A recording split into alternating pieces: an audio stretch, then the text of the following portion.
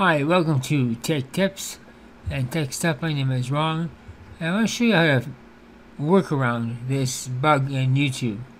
If you have a YouTube Premium subscription, this is where you're going to run into this bug. It says Playback pause because your account is being used in another location. Well, that's impossible. I'm the only one using this account on this computer only. So what's happening here is because you have a YouTube Premium subscription, your default browser is going to end up with this message after a few minutes. So the workaround is go to Chrome, which is it's not my main browser, default browser, but it's another browser that it will not happen on. And I've tried this over and over again, and it works.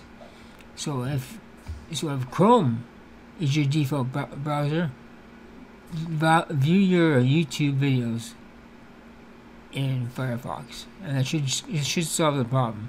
It's a bug with YouTube, and I have no idea when it's ever going to get fixed, if it ever will get fixed. If you have any questions, please leave a comment below, and thanks for watching.